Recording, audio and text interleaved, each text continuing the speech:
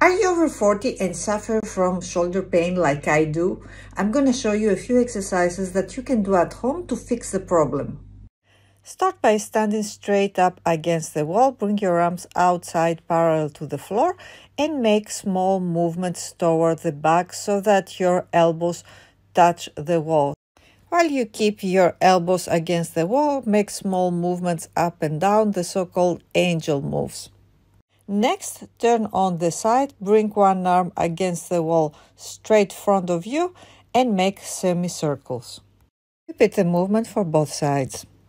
Next, use an elastic band, pull it toward your face and then turn the forearms towards the ceiling.